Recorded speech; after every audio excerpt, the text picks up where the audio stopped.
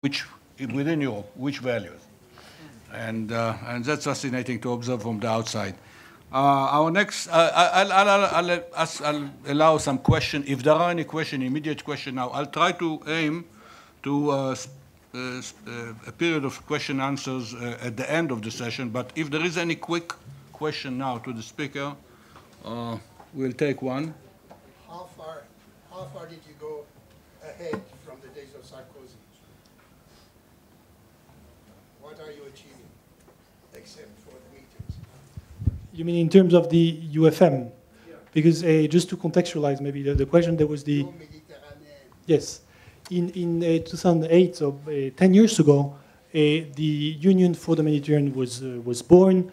It was pretty much driven by the desire by the French president to get a nice picture in front of the Élysée Palace. The funny thing is that if you look for this picture on the web, it is very difficult to find, maybe because of the sort of people that were surrounding Sarkozy at the time.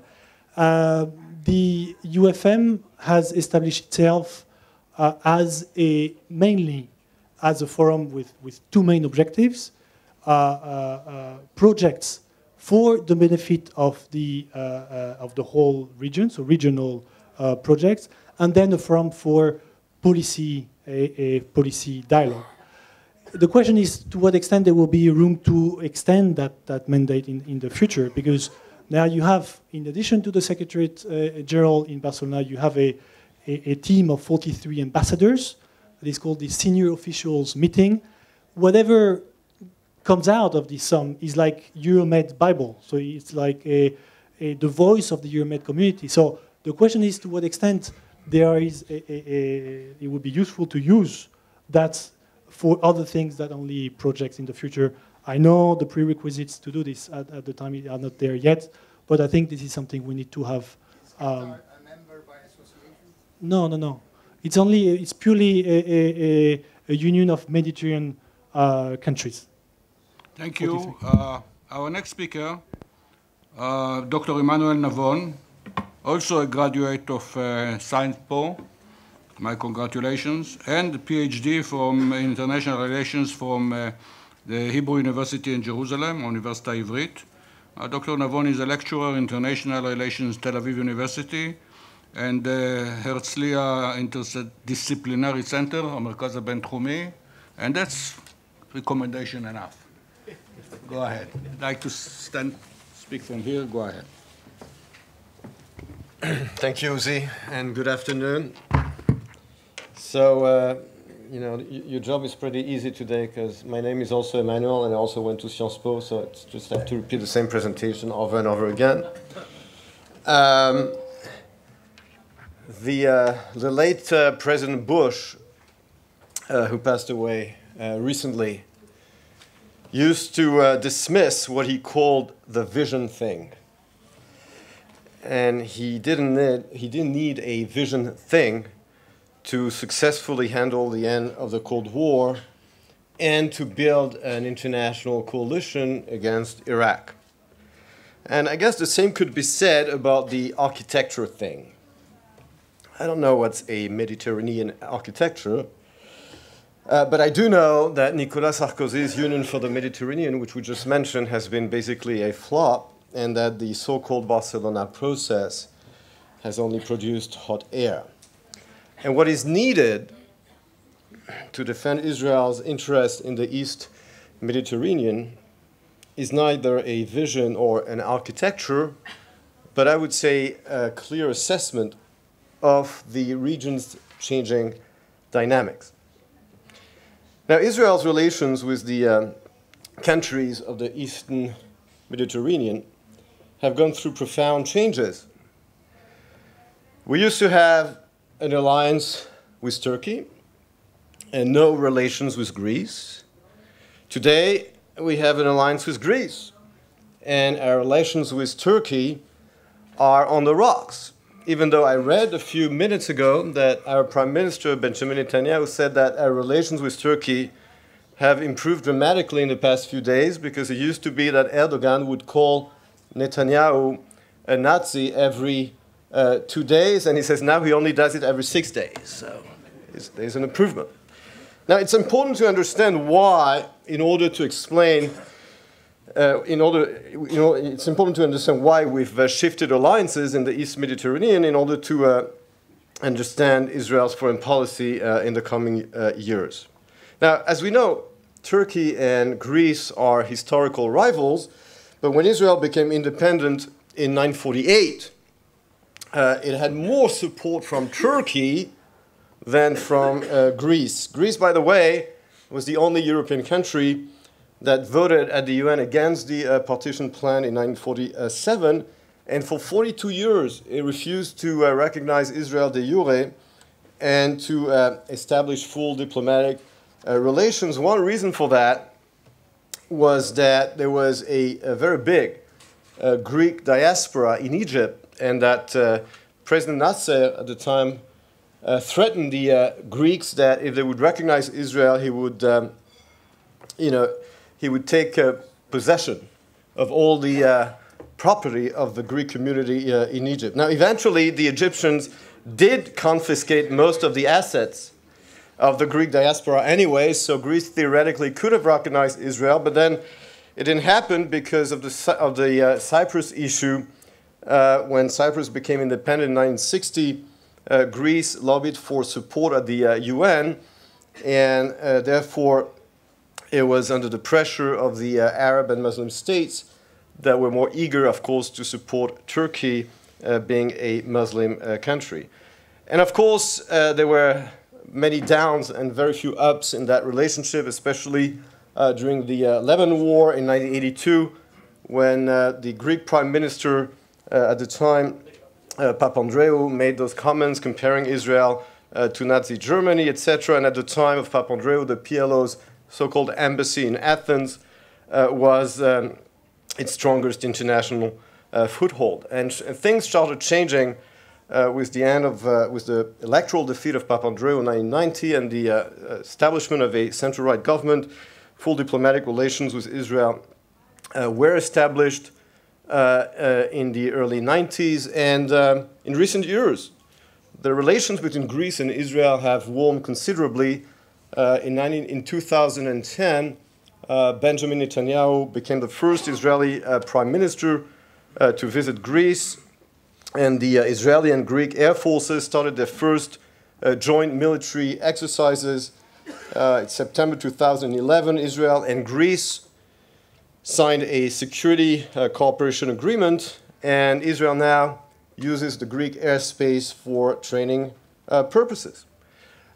With Turkey, relations with Israel have evolved the other way around. With Turkey, we had this relationship already in the 50s because with the pro-Soviet coup in Iraq and the political union between Egypt and Syria in 1958, Turkey's regional standing was weakened and threatened, and it provided an incentive for Turkey's rapprochement with Israel because of Turkey's conflict with Syria.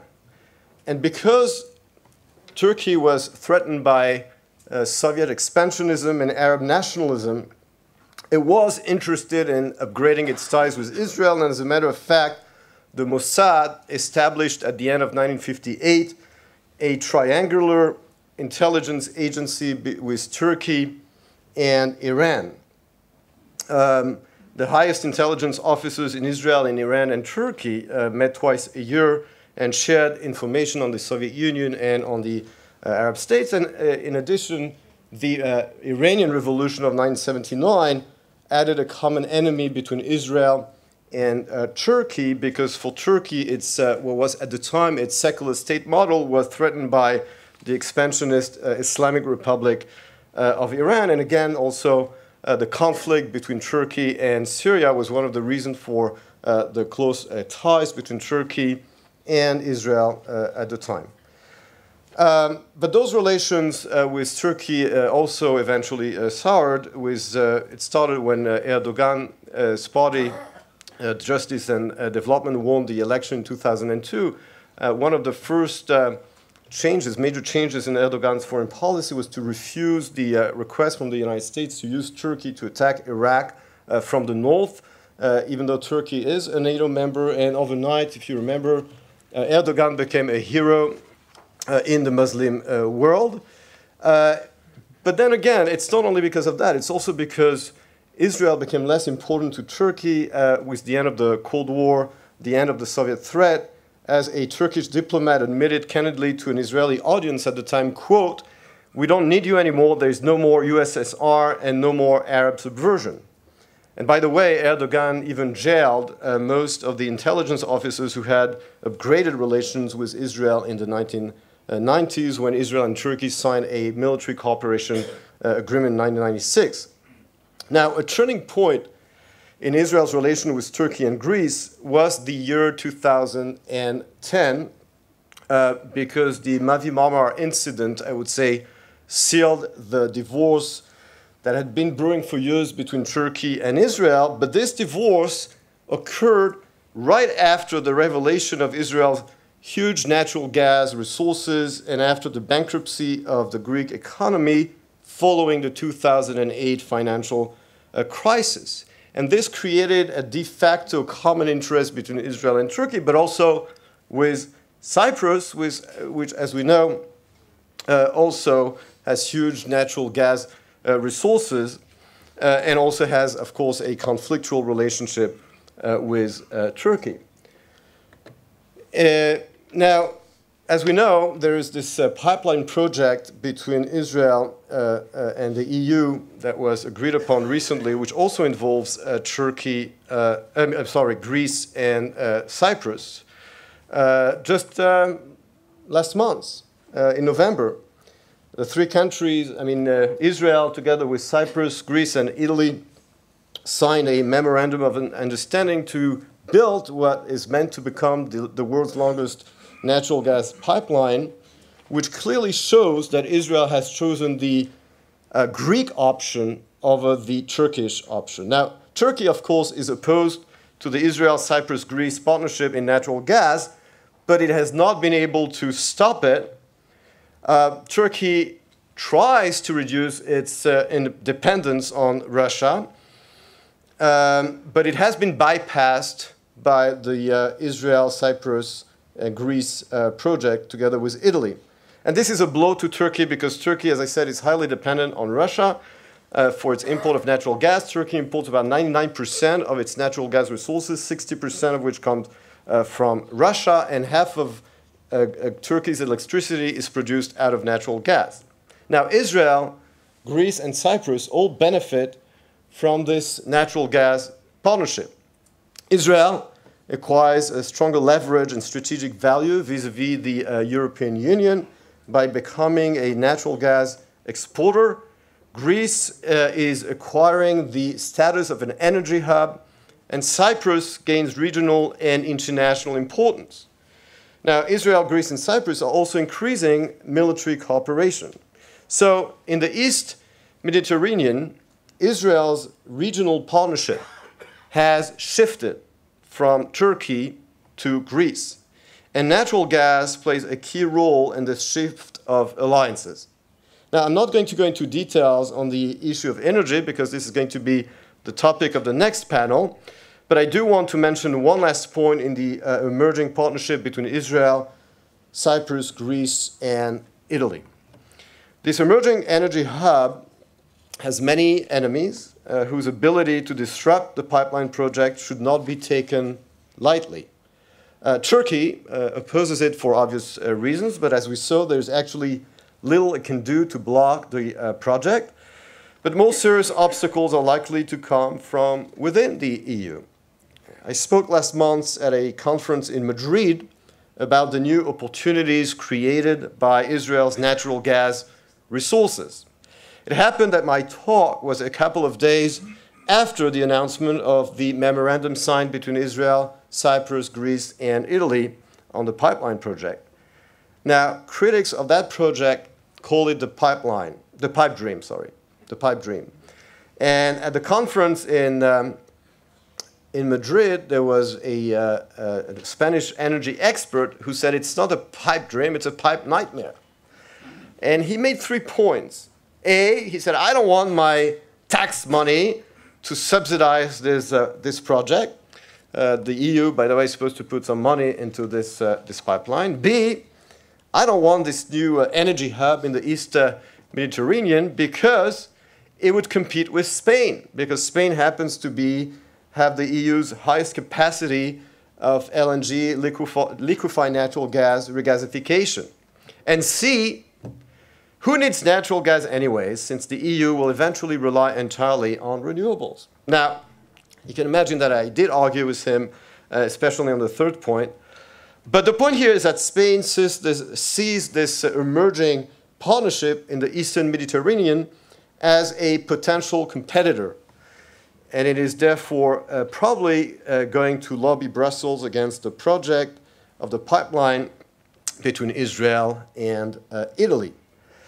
And Spain is certainly going to lobby against putting EU money into a project which it doesn't want in the first place. So the project should not be taken for granted.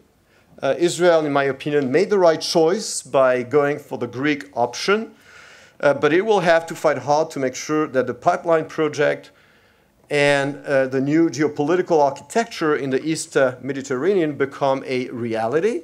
And last point, just to show that Israel is really putting effort in trying to lobby support within the EU and among European countries for this project, is that the Italian Deputy Premier and Interior Minister Matteo Salvini is in Israel today, and there's a meaning to it. It's not only that Israel is very much enjoying itself using the very European tactique of divide and rule within the European Union to promote its own interest and break the Brussels consensus, and Israel has been doing this very successfully, but also in order to make sure that this project, which would have a huge potential for the Israeli economy and regional power, would have enough support in Europe. So I'll leave it here. Thank you for your attention. Thank you.